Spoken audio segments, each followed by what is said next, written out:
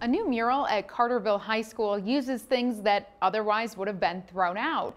Art teacher Bruce Breeden had the idea to create a mural out of the paper towel roll tubes.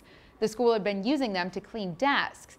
Senior Catherine Scott came up with that design, and her art class helped cut and stuff the rolls with tissue paper to create the image.